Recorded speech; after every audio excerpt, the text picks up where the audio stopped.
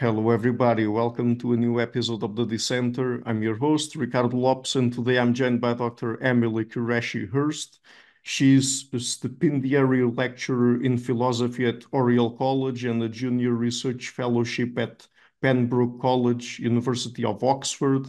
And today we're talking about her book, God, Salvation, and the Problem of Spacetime. So, Dr. Qureshi-Hurst, welcome to the show. It's a pleasure to have you on. Thank you so much for inviting me. I'm really looking forward to having a conversation with you about this. So, this is a very interesting book, and actually, to be honest, it's not that common for me to get into topics in theology on the show. So, just to perhaps introduce the audience to the main questions we are exploring here today. First of all, what is the metaphysics of time, and what kinds of questions does it tackle? So that's a really great question to start with, because in a sense, all of the conversations we're going to be having about philosophy, about theology, and about space-time are structured in accordance with some of the conceptual categories that we get from the metaphysics of time. So metaphysics very broadly is the study of ultimate reality. So maybe the study of being, the study of change, identity, that sort of thing. Right. And the metaphysics of time then asks what time is. Does time exist? Does it flow? Do all moments of time exist eternally? Or is the future unreal, the present real, and the past gone forever? So it's those kind of questions that are asked. Does time pass? Does time exist? What are moments of time? And how best should we try and come towards an answer to these questions as well? So, in the book, and since you come at this mainly through a philosophical perspective, but you also add a bit of theology to it, and then you also go through some of the science. And later in our conversation, we're going to talk about the relationship there between these three domains of knowledge, let's say. But you also go a little bit through the history of how philosophers have thought about time. So, when it comes to the ancient philosophers, what were the main ideas they had about time exactly? The of time, or the metaphysics of time, is really fascinating because it's in a sense unique in that we've been asking very, very similar questions about time for thousands of years, and Mm. we still haven't really come across any answers that everybody agrees on. So Yeah. there are some really durable key concerns there. There were, of course, different ways of tackling these questions across time, but we see embryonic forms of the debates in the metaphysics of time today in the classical discussions. So one of the distinctions that is sometimes drawn is between the view of Heraclitus and the view of Parmenides. So Mhm. Heraclitus, well, we only have fragments of his texts, but people via reconstruction have come to the conclusion that Heraclitus thought that everything was ultimately in flux. And so the only thing that we can be certain of is change itself. He famously said, you never step in the same river twice. So everything is in flux and in motion. And these are early iterations of the kind of ideas we see in the so-called A theory of time that says time objectively passes in the metaphysics of time today. Whereas Parmenides seemed to believe that there was only one enduring universal substance and that any change or motion was ultimately an illusion. And so in that sense, we must think of time itself as static and unchanging as well. And that echoes the more contemporary theories of time known as the block universe or eternalism or the B theory or C theory. And so even as far back as thousands of years ago, we're thinking about the nature of time and whether time does pass or doesn't pass. And there's not been much more agreement since then between scholars about that. Mhm. So some of those more modern theories of time that you're mentioning there, occur both in theoretical physics and also, I guess, the philosophy of physics, right? Yeah. Mhm. And how about medieval philosophy? What were some of the more dominant ideas during that period?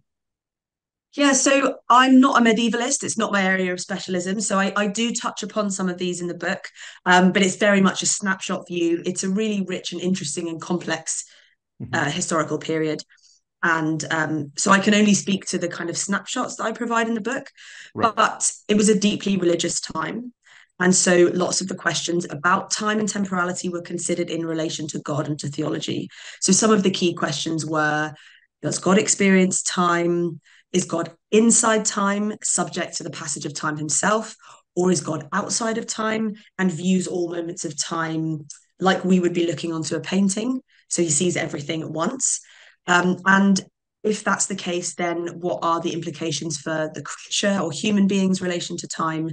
So yeah, those sorts of questions about God and God's relation to time, I think really dominated the period.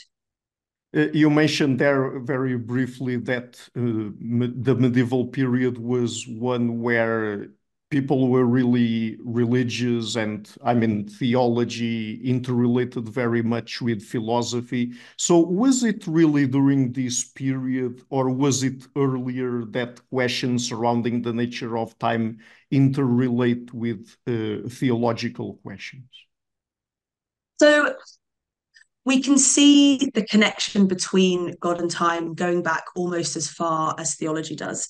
Because if you think about it, it in a sense underlies lots of the other key theological questions. So if we think of creation or the universe as fundamentally temporal, as structured in accordance with time, then understanding how God relates to time is a prerequisite for understanding how God relates to creation at all.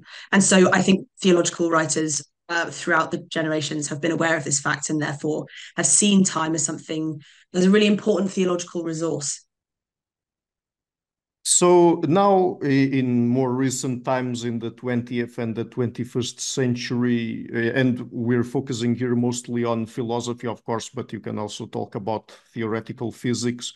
What are the most dominant ideas about time? Of course, earlier you mentioned in passing some of the most dominant theories, but please give us a little bit more detail. I mean, what are the Yeah. main ways people think about time nowadays?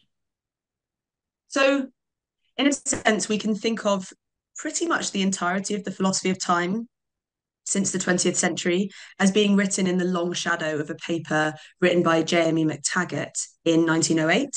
And Mhm. McTaggart was concerned with demonstrating that time was in fact unreal. And in order to make this argument, he distinguished between a few different ways that we could describe time. So the first he named the A series. And the A series describes time as being fundamentally construed by properties of objective tense. So past, present, and future are Mhm. fundamental components of time. Next, he described the B series, which says that time is fundamentally composed of temporal relations before, after, and simultaneous with. And the third was the C series, which has received a lot less attention. And this structures time in accordance with the relations of temporal betweenness. So, in a sense, the C series describes time a bit like a color spectrum, and then it makes sense being read either way, from the blue side to the red side. And in the same sense, the C series says that time can be understood just as adequately if you view it from the beginning of the universe to the end, or the end of the universe from the beginning. So these have since been reified into fully fledged temporal theories, not just series. And so the A theory of time, there's a few different ones, but generally they'll all share the properties of, or the characteristics of, saying that time objectively passes. So there is generally believed to be an unreal future, an objectively real present, and a past, which some A theories think the past does exist and some think it doesn't. But what's important is there's this objective now, which is the same across the entire universe. And that now acts as a kind of frontier of becoming. So things pass from the unreal future into the real present, and in doing so, they come into existence. So this kind of temporal theory can accommodate change, objective becoming, temporal passage, all of the things that when we encounter the world, we think exist. So I at the moment it's raining where I live, and I can see raindrops falling down from my windowsill, and that seems to show that there's something dynamic happening there. There is there is a moment of time where the water is just about to drip off my windowsill, and a moment where it's falling. Whereas the B and C theory of time deny that such passage is objective. So if you're a B theorist, you think the most important features of time are the temporal ordering relations of before and after. So what matters, if you're giving a fundamental description of time, is the order that events are in and the fact that this order is structured from beginning to end. And once you've described the locations in the temporal series of all of the events, you've described time. So in terms of what this means metaphysically, we might think of time as a so-called block universe, where moments in time are like points in space. They all exist, even if we can't see them. So just because I'm not in Egypt at the moment, it doesn't mean Egypt doesn't exist. And the B theory says, well, just because I'm not in 1977 at the moment, doesn't mean that 1977 isn't objectively out there somewhere else in the universe. And the C series is also committed to the block universe, but instead of saying there's an objective order from past to present, it just says that there is this block and you can look at it in any direction. As long as you've got the events in the right order, it doesn't matter which end of time you start with. So the metaphysics of time has largely focused on thinking about what these temporal theories mean, which ones are correct, and support is given to each of these from different corners. So one of the fascinating things about time is that you can come at it from so many different disciplinary perspectives. You can think about temporal experience. You can come up with metaphysical arguments. You can come up with arguments that examine temporal language and the truth claims of temporal language. You can, of course, look to physics, different branches of physics. You sometimes get different answers about time when you look at quantum physics, special relativity, and general relativity. And obviously, we hope that that's not going to be the case. There's clearly some inconsistencies there in science that need to be worked out. But yeah, the metaphysics of time is really, really broad and really fascinating. And by its very nature, I think interdisciplinary. We need to take into account experience, physics, language, metaphysics when we're trying to come up with answers about the nature of time and whether time passes or not. So I want to ask you now a question that is more directly related to physics, theoretical physics, about space-time. But just before we get into that, I would like to hear your thoughts on the question of how modern physics relates to metaphysics. Because, of course, it's one thing for us to have an understanding of time or an account of time according to physics. And people could say, okay, so that's the science of time, or at least the physics of time, because of course we can also talk about the cognitive science of time, the psychology of time, which is not exactly the same thing as the physics of time as we know. But I mean, people who work on metaphysics do not necessarily have to agree that whatever physicists describe is the same as metaphysics, or that should be the metaphysical account of reality, right? So how do you look at that relationship? Yeah, that's a really great question. I personally am a huge fan of interdisciplinarity and interdisciplinary collaboration. And I really don't think we can come to the right answers about life's biggest questions if we silo our academic disciplines and don't talk to each other. So back in the early modern period, the discipline, one of the primary academic disciplines was natural philosophy, which involved theology, empirical experimentation, metaphysics, geometry, maths. And we had a much more holistic understanding of how to approach these big questions. Now, you do sometimes see physicists and metaphysicians not really talking to each other too much. And I think that's a problem. I mean, lots of metaphysicians do engage with physics for good reason, because we don't want to be just doing armchair philosophy. We don't want to just sit and reason and think, well, okay, let's think about how all of these arguments work without actually looking at the world on its own terms and seeing what the world says. So physics without philosophy, I think, is lost because it's just mathematics and data. And when you start building theories out of those, you're doing philosophy. Some physicists don't want to admit it, but that's what they're doing. And metaphysics, if you really want to delve deeply into reality and understand it, you need to be looking at reality. So not just from the perspective of an abstract argument, but from the perspective of an empirical science. So I think they need to have a really close relationship. And that doesn't mean that they need to collapse into each other. We need the particular skill sets of each of these disciplines and each of the practitioners of those disciplines in order to do the most rigorous work. But there should be open communication between them. Yes, and of course, I mean, the question I was alluding to here, or the comment I was alluding to here, let's say, is that the metaphysicians are not bound to, I mean, the compromise of deriving their metaphysics directly from physics or theoretical physics, right? I mean, that's a debate to be had. Of course, I know that some physicists and also some philosophers start from the assumption that wherever the nature of reality is, it is what physics says it is, but that's just an assumption and it can be discussed, right? Absolutely, it can be discussed. So where I sit on this question is I think I am a naturalist, which means I think that in principle, science is able to explain a lot of the questions about the world, but that doesn't mean that it has currently got the right answers. So I think there's a really important distinction there between saying, in principle, we are able to arrive at answers to these questions via empirical means, and then saying, oh, we have already done that. And there's good reason to think that we probably haven't got all of the answers yet, because our two fundamental physical theories, i.e. general relativity and quantum mechanics, fundamentally disagree. And they're not able to be reconciled at the moment. It's one of the biggest problems in physics. And time features in both of these. And so we have competing descriptions of time in a sense.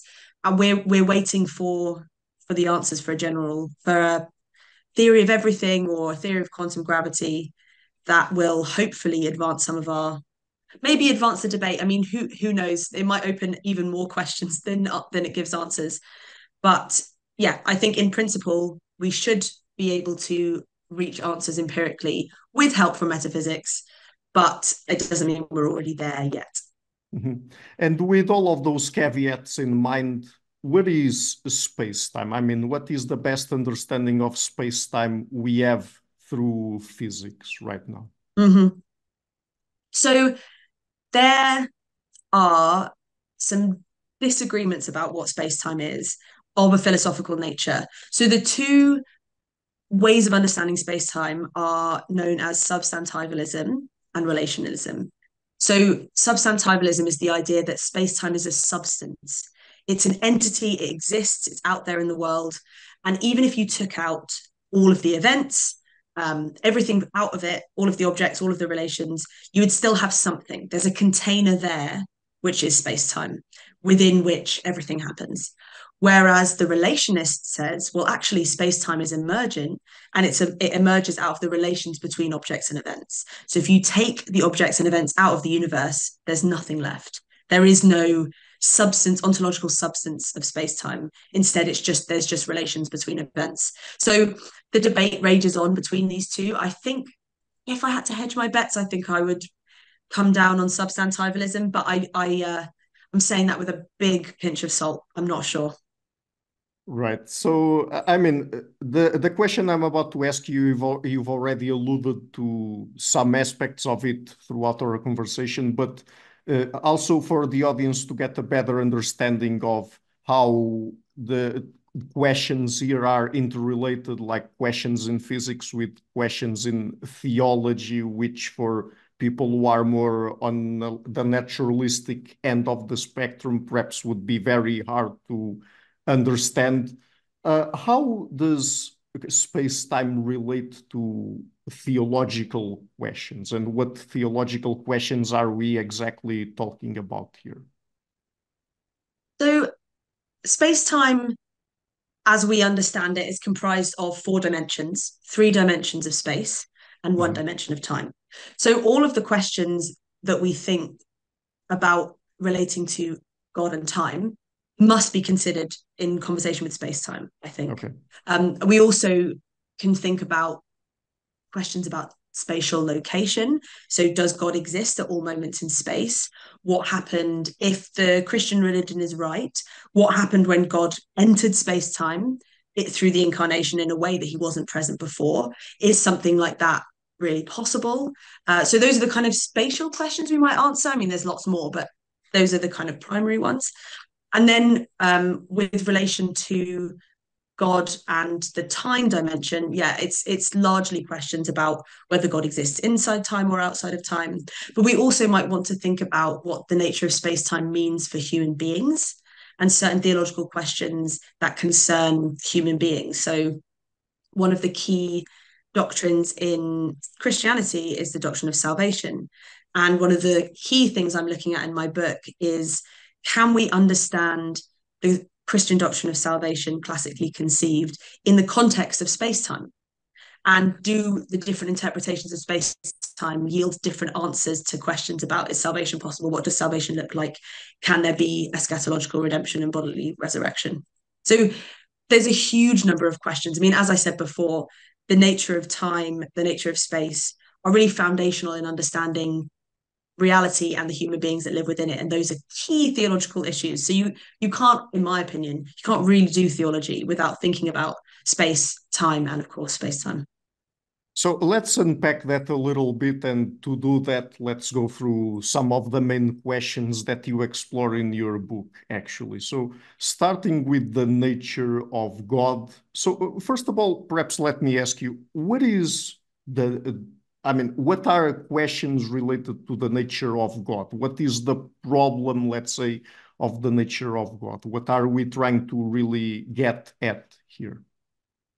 So the God of classical theism is believed to have certain properties, and have those properties maximally. So this is sometimes called perfect being theology. And some of the properties that are often cited are omniscience, which is being all-knowing, omnipotence, being all-powerful, omnibenevolence, being all-loving, simplicity, meaning not comprised of any component parts, the attributes being essential, the properties of one's essence and existence being one and the same. So what we're trying to think about with questions of God and time is, which interpretations of time or which understandings of time are compatible with those properties? So different understandings of God's relation to time yield different problems or concerns for some of these properties, and I'm happy to talk through those in more detail. Yeah. So let's think about the idea that God is inside of time first, and then we'll think about God being outside of time. Okay. So if God is inside of time, then God is subject to the passage of time. God can only directly experience what is happening now. And so let's think about some of the problems this might raise. If God is supposed to be all-powerful, then this seems to really, really limit God's ability to access and experience parts of time that aren't happening now. This is called the prisoner of time objection. And some people have been really concerned with this idea that God, by being temporal, would be somehow subservient to time, subject to its passing in a way that doesn't fit with God being all-powerful. There are some responses to this. So Richard Swinburne, for example, says that God has chosen to limit his power in this sense because it's theologically worthwhile for God to do so. This was an active choice. So it's not a limit of God's power. It's an actualization of God's power in a way that limits some of the things he can do, because there are other benefits that come from it. So another problem with God being inside of time is that it seems to make God an object among objects. And classically, God is thought of as being transcendent. So being outside of and above and far more than the created universe. And so if God is inside of time, then it seems like God is an object among objects, and that doesn't seem to fit with the classical conception of God. So those are a couple of problems. There are more, but let's stick with those for now. But then there are some benefits to being inside of time. So if you're inside of time, then you can have an ongoing relationship with the creatures or the beings within time. So as a creature or an individual's life unfolds, God can be present in the unfolding of that lifetime. God can act in the world in ways that seem much more easy to understand. God can respond to petitionary prayer. And so there are benefits that people have seen with a God being inside of time. And what's worth noting here as well is that lots of contemporary theologians are now arguing that actually, if you look at the Bible, that seems to be much more supportive of God being inside of time, even though The classical conception of God is that God is outside of time, and that was the medieval consensus. And the reason for that is that God is understood to be perfect. And Plato made this argument that perfect beings cannot change, because any change would be a degradation from perfection. If you're already perfect, then the only way is down, in a sense. So God needs to be changeless. And if we think of change and time as being intimately connected, then God cannot be temporal. A God who's outside of time is also able to be transcendent, is able to see everything in time at once, and so has perfect knowledge of everything that happens, whereas the God that's inside of time might only be able to have direct knowledge of what's happening now and can't know the future, which seems to be a limit on knowledge. And the God outside of time, I mean, in a sense, yes, it was largely supported in medieval times, but even now, the so-called God of the philosophers, the God that philosophers of religion tend to talk about, seems to be much more conducive to this idea of God being outside of time. So, sorry, that was a really long answer, but just unpacking some of the implications of the nature of God and the different temporal models of the God-time relationship. So let me ask you a question sort of related to that. I mean, this might sound a bit unsophisticated because, again, I don't read lots of literature on theology and philosophy of religion, perhaps. But if, and please correct me if this idea is wrong, but if the idea is that God created the universe, then I would assume that people would also, with that assumption, would come the assumption that a God would stand outside of the universe that he created, right? So if that's true, then wouldn't that immediately and necessarily implicate that he also stands outside of space-time and so would necessarily be atemporal? Yes, that is one of the arguments that people make. And I think it's a very powerful one. If God is fundamentally temporal and time is part of physical creation, then there must have been at least some period in God's lifetime where there was no temporal dimension. Right. And so, yeah, that's a very good argument. And another argument that's quite similar is, according to our understanding of space-time, if something has a spatial location, they have a temporal location. And if something has a temporal location, it has a spatial location. But because God is not a spatial or physical being, God does not exist in space. And therefore, God doesn't exist in time either. So I think there's probably more powerful reasons to think that God is outside of time than inside of time if God exists. But I come at it from a philosophical perspective, and theologians and biblical scholars tend to prefer the idea that God is inside of time because the Bible seems to talk about God as having a history that unfolds, and that God dynamically responds to the unfolding of world history in a way that's hard to imagine for a God that's outside of time. So the debates rage on, basically. So the nature of God is one question. The second one has to do with human salvation. So in what ways would the problem of space-time connect to the nature and scope of human salvation? So I think the best understanding of space-time is one that is consonant with the B theory of time. And this is the block universe view. And so according to the block universe, all moments of space and time exist in a four-dimensional Minkowski space-time, basically. And what that means is every moment of your life exists. You are, in a sense, are a four-dimensional worm spread out in space-time, even though we experience only slices of that space-time in our immediate perception. What this means is the person I was when I was 5, the person I was when I was 12, 17, 25, all of those versions of me exist, as well as all of the versions of me that are 30, 35, 50, 70, 80 if I live that long. One of the things that Christianity is committed to is the idea that we can undergo a process of transformation, i.e., personal salvation, that you can go from being fallen at one point in your life to being saved at a later point, or at least begin to be saved, even if the ultimate salvation happens after the end of the universe or the end of your temporal life. But if all moments of time exist and all versions of you exist, then it's difficult to see how you can actually objectively change from being fallen to being saved. All you can say is you're fallen there and saved there. And that seems to be, in my view, in contradiction with what Christianity teaches about the idea of personal salvation. So I think there are ways around this, but they're probably not as robust as the Christian theologian would like. My solution to this is to say, well, we should probably think of salvation as something subjective and phenomenological. So it's a product of our experience. We experience ourselves changing from fallen to being saved. And for us, that constitutes personal salvation, even though it doesn't mean that we have objectively changed from fallen to being saved. This works for me, but there are related problems, i.e., the idea that sin is eliminated. So Christianity, again, teaches that sin will ultimately be eliminated. But if the block universe is the correct understanding of reality, then no past sin is eliminated. It's still there, even if we aren't in the same location.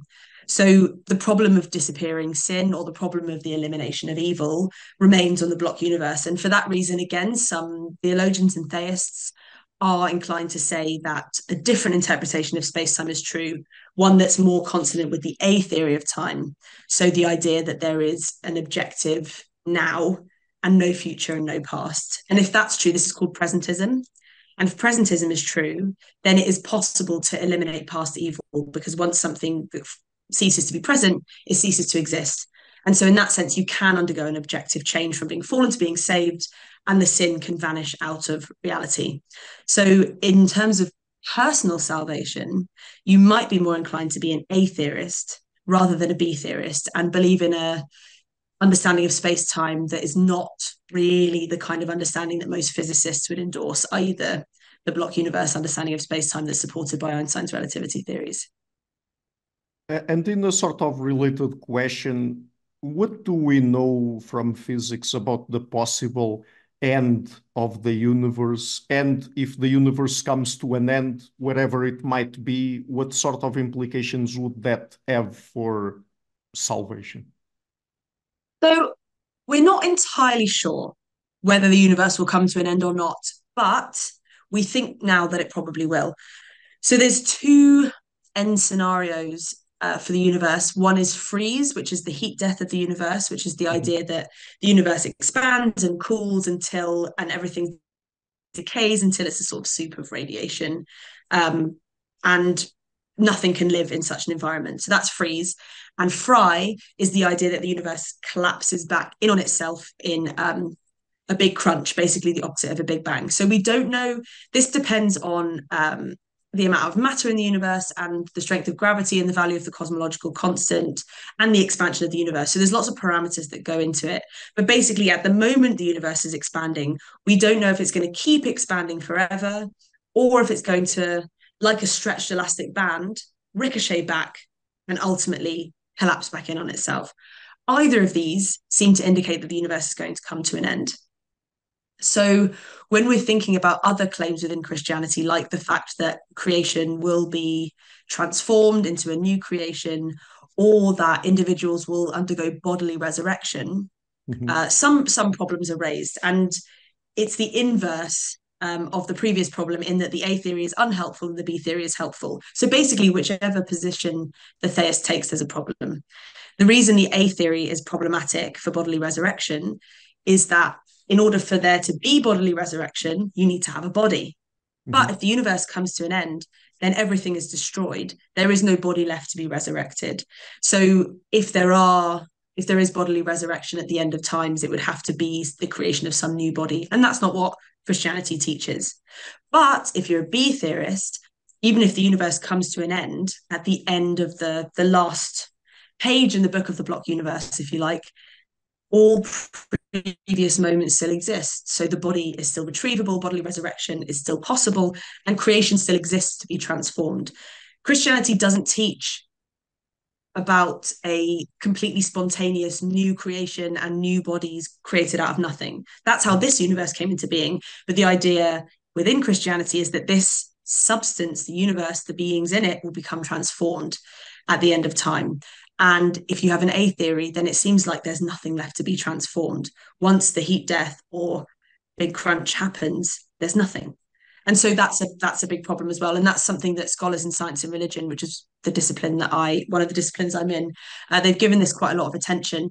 And some of them have said, look, we're just going to have to hope that God intervenes before the end of the universe in order to avoid some of these problems.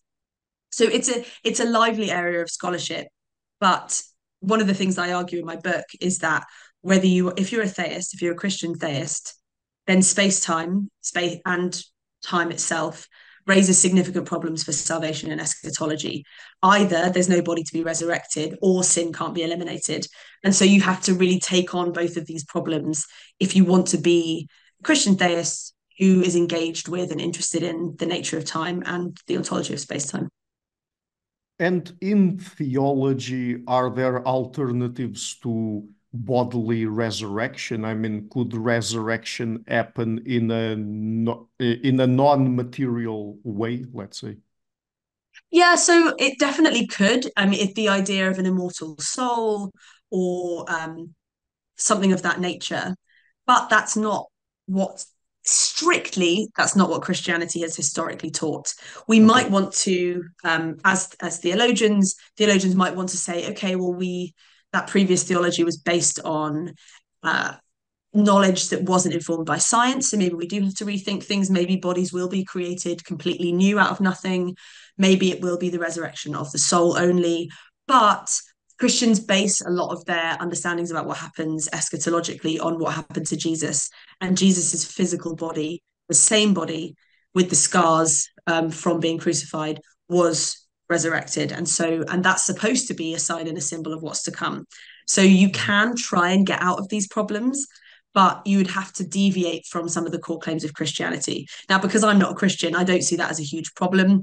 But if you're a Christian, that might be quite an unappealing road to go down. Mm-hmm. But I mean, just to see if I understand this, why do we need bodily resurrection for us to have things like salvation, redemption, and basically the elimination of sin? Why do we need that exactly? Well, I don't think we do need that. I don't Okay. think it's necessary, but it's part of the Christian story. So Okay. if you are a Christian, you need it because that's what it says in the Bible.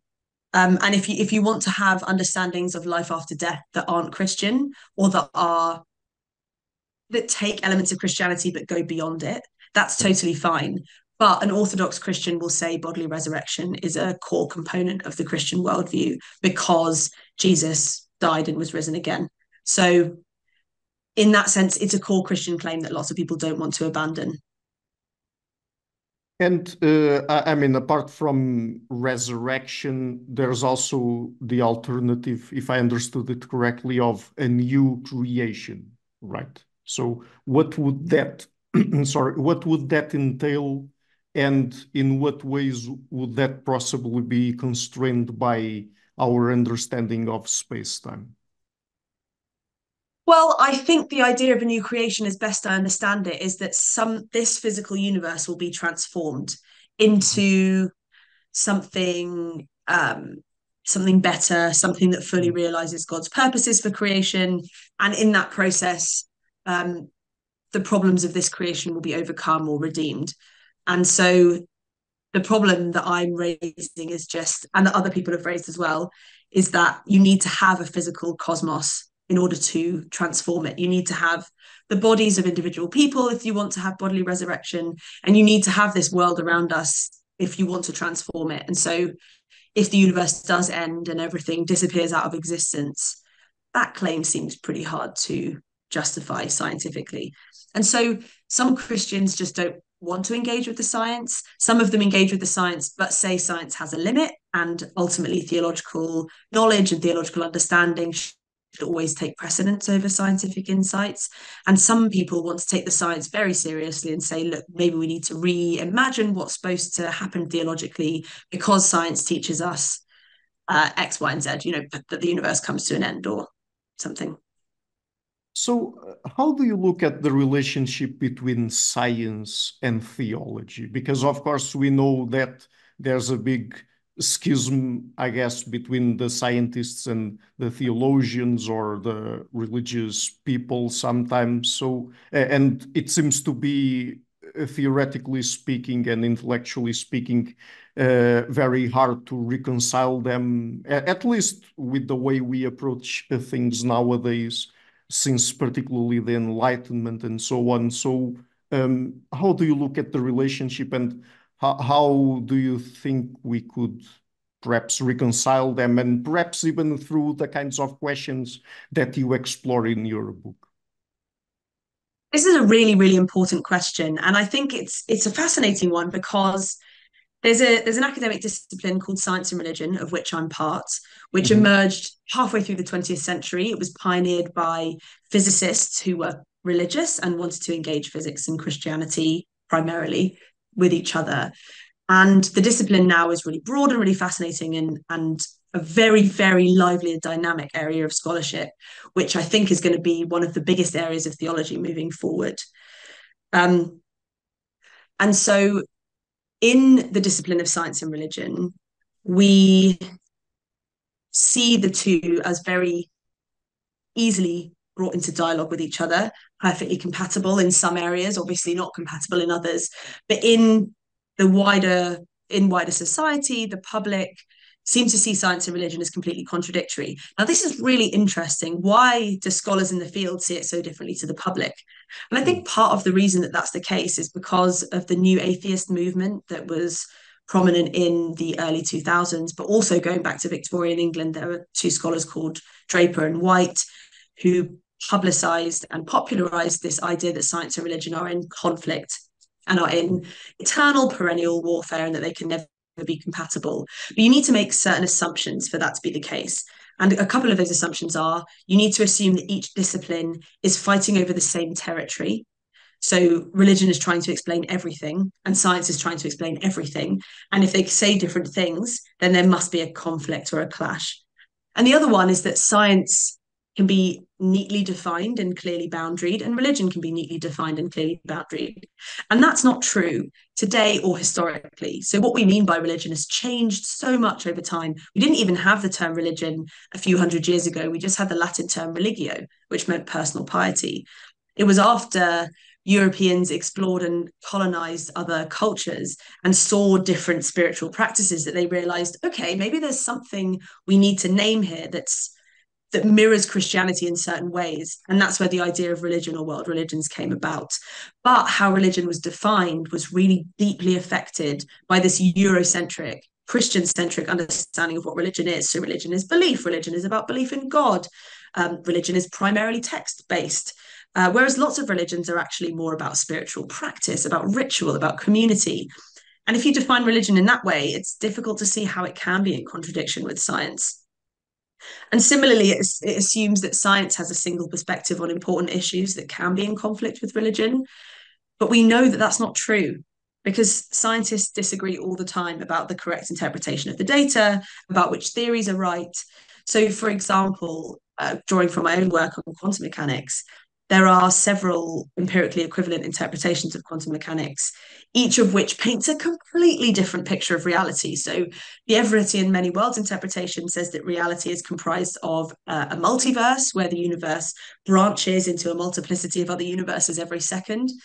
And then you have the Copenhagen interpretation, which says something completely different, that just says the universe exists, and there's a level of quantum randomness at its most fundamental level. And these are two radically different physical theories that interpret the same data and the same mathematics. So there is no scientific perspective that can be in conflict with religion because there is no religious perspective either that contradicts with science. So that's why I think it's a common misconception that science and religion are incompatible, and I think actually they're not. But that doesn't mean that there's perfect synergy between them. Far from it. You do see certain religious groups who are very, very skeptical or even distrusting of science. So we saw that recently in the COVID pandemic. Evangelicals in the United States were very, very wary of the vaccine. and didn't want to engage with modern science, didn't trust that the experts had their best interests at heart. We also see it with certain religious groups and evolution as well, denying that evolution is the correct explanation of the origin of humanity and the origin of species on Earth.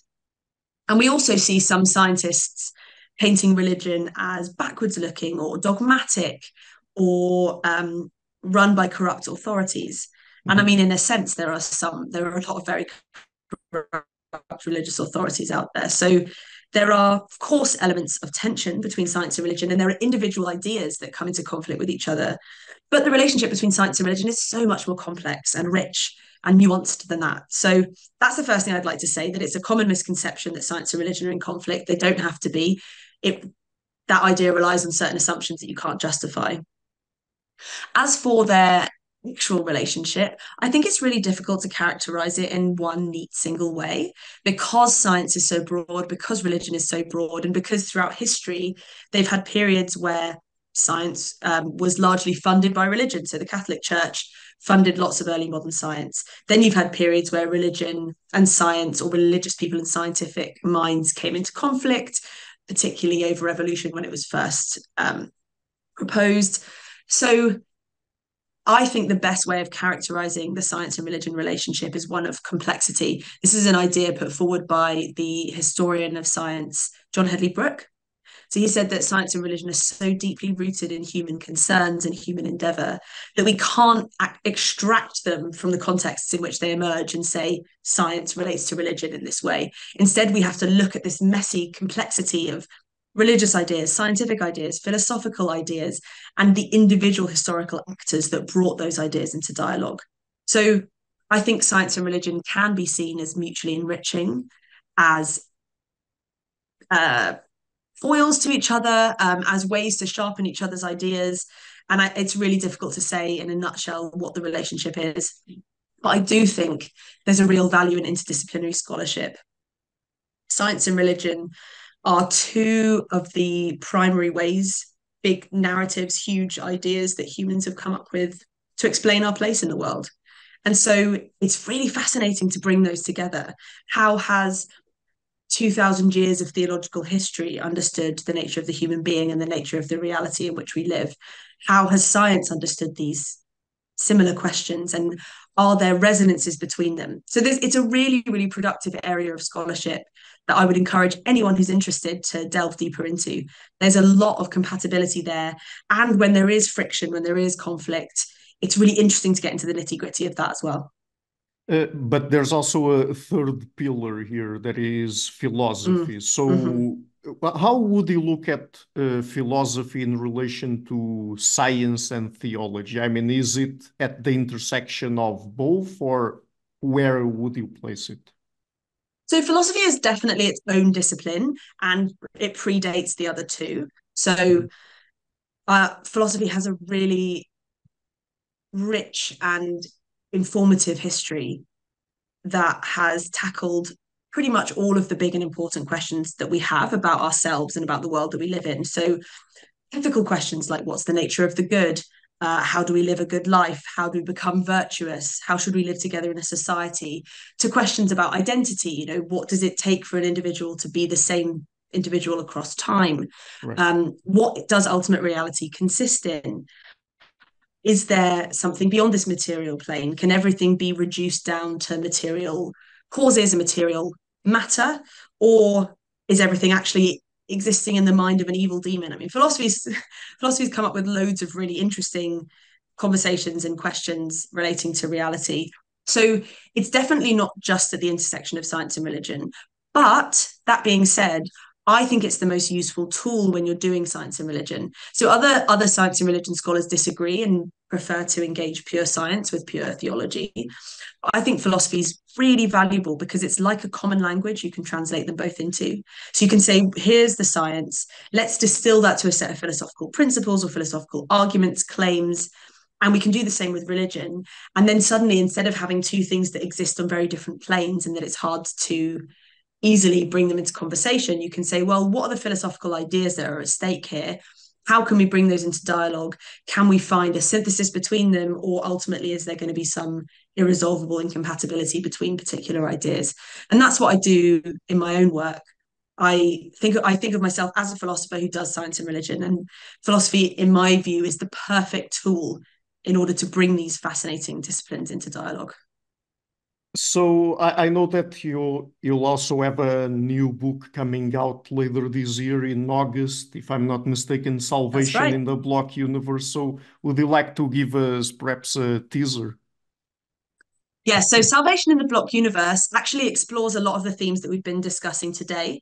So, my Cambridge element, God, Salvation, and the Problem of Space-Time, is a general introduction to these ideas. I set out the history of the philosophy of time, I talk about the physics of space-time, and then how God and time interact, and also how salvation can be influenced by our understanding of space-time. What Salvation in the Block Universe does is takes the block universe understanding of spatio-temporal reality and says, what does this mean for personal salvation? So it's a much more in-depth exploration of the problem of salvation in the block universe. So I do talk about some of the ideas in my book, God, Salvation, and the Problem of Space-Time, but in Salvation in the Block Universe, I'm really going into a lot more detail. And I use Paul Tillich, 20th century theologian, as a dialogue partner there. And Tillich has this brilliant theological methodology that he calls the method of correlation. And that's the method that I use in my book. So the method of correlation says that theology only works when it's in dialogue with culture. So what theologians need to do is look at culture, look at the contemporary culture that they're in, and say, what are the important questions that are arising out of this culture?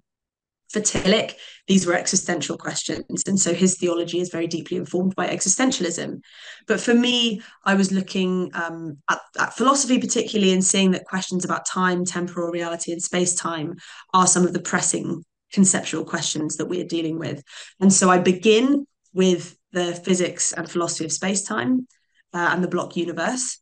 And then I go on to talk about the implications for salvation. So anyone who's interested in the book that we've been discussing today will hopefully find the book that I'm releasing in August similarly interesting. It's a deeper dive into some of these questions. So, and of course, I'm leaving a link to the book we've been discussing today, God, Salvation, and the Problem of Space-Time, in the description of the interview. And would you also like to tell people where they can find you and the rest of your work on the internet? Yeah, that's right. So I have a Twitter. It's Qureshi-Hurst, and I tweet about all things science, philosophy, theology, and also a bit about my life as well. I have a Google Scholar page where you can find all of my papers. So you just type in my name, Emily Qureshi-Hurst, into Google. My Google Scholar page will be there. Quite a few of my papers are open access, so they can be read by anybody. And yeah, I hope that people will be interested in these ideas and explore them further. Great. So, Dr. Qureshi-Hurst, thank you so much for taking the time to come on the show again. And it was really a pleasure to talk with you. Thank you so much for inviting me. It's been really great. Thanks so much. Hi guys, thank you for watching this interview until the end. If you liked it, please share it, leave a like and hit the subscription button. This show is brought to you by Enlights, learning and development done differently. Check their website at enlights.com, and also please consider supporting the show on Patreon or PayPal. I would also like to give a huge thank you to my main patrons and PayPal supporters: Per Ergo Larsen, Jerry Mullerens, Frederick Sunda, Bernardo Seixas, Olaf Alex, Adam Kessel, Matthew Whittingbird, Arno Wolf, Tim Hollis, Eric Alenia, John Connors, Philip Forrest Connolly, Dan Demetri, Robert Windegar, Rui Inácio, Zup, Mark Neves, Colin Holbrook, Phil Kavanagh, Michael Stormir, Samuel André, Francis Forte, Tiago Nunes, Fergal Cossen, Hal Herzog, Nuno Machado, Jonathan Labyrinth, João Linhares, Stantantia, Samuel Correia, Eric Hines, Mark Smith, João Eira, Tom Hummel, Sardus France, David Sloan Wilson, Yacila Dez Araújo, Romain Roach, Diego Londonho Correia, Yannick Punter, Dana Rusmani, Charlotte Bliss, Nicole Barbaro, Adam Hunt, Pavlo Stasevski, Nelek Bach, Guy Madison, Gary G. Alman, Sam Afzal, Adrian Yeagy, Paul Tolentino, João Barbosa, Julian Price, Edward Hall, Edin Bronner, Douglas Fry, Franca Bortolotti, Gabriel Pontes Cortez, Ursula Litsky, Scott, Zachary Fish, Tim Duffy, Sonny Smith, John Wiseman, Daniel Friedman, William Buckner, Paul George Arnaud, Luke Lowacki, Georgios Theophanes, Chris Williamson, Peter Wolozin, David Williams, Diogo Costa, Anton Erickson, Charles Murray, Alex Shaw, Maury Martinez, Coralie Chevalier, Bangalore Atheists, Larry D. Lee Jr., Old Erringbone, Sterry, Michael Bailey, Dan Sperber, Robert Grassi, Zigoren, Jeff McMahon, Jake Zool, Barnabas Radix, Mark Campbell, Thomas Dovner, Luke Nissen, Chris Story, Kimberly Johnson, Benjamin Galbert, Jessica Nowicki, Linda Brandon, Nicholas Carlson, Ismail Benzliman, George Coriatis, Valentin Steinman, Per Crowley, Kate Van Goller, Alexander Hubbard, Liam Dunaway, BR, Masood Ali Mohammadi, Perpendicular, Jonas Hertner, Ursula Goodenough, Gregory Hastings, David Pinsoff, Sean Nelson, Mike Lavigne, and Dios Necht. A special thanks to my producers, Isar Webb, Jim Frank, Lucas Stafiniak, Tom Vanagdam, Bernard Ugni, Curtis Dixon, Benedict Mueller, Thomas Trumbull, Catherine and Patrick Tobin, Giancarlo Montenegro, Alni Ortiz, and Nick Golden, and to my executive producers, Matthew Lavender, Sergio Quadriano, Bogdan Kanivets, and Rosie. Thank you for all.